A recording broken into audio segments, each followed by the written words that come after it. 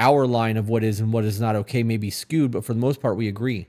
So when we get to that point where, okay, I'm not comfortable with this, you then have to make a decision of, I'm going to do it anyways, fuck you, or okay, I'm going to respect my husband's decisions and not do that. Right. There's also never been a time where we've posted photos that we haven't discussed what we were going to post before we posted. Correct. Just relevant. I think that's important that people need to set those expectations ahead of time. Mm-hmm. Today, she called me with a giggly voice and told me that she made one without bringing it up seriously other than the joking question. She expected me to find it hilarious, but I didn't. It upset me even more that she made it without having a serious conversation with me about it. She didn't because it's not that serious. I disagree. I think it's very serious because he told her not to do it. I think that it's not that serious mindset comes from it being normalized so vastly with OnlyFans and I agree. Get your bag. I think that this is that it teeters on control because he's not okay with it and doesn't want her to do it. And because he's not willing to support her, the women in her life probably say that she has a controlling man.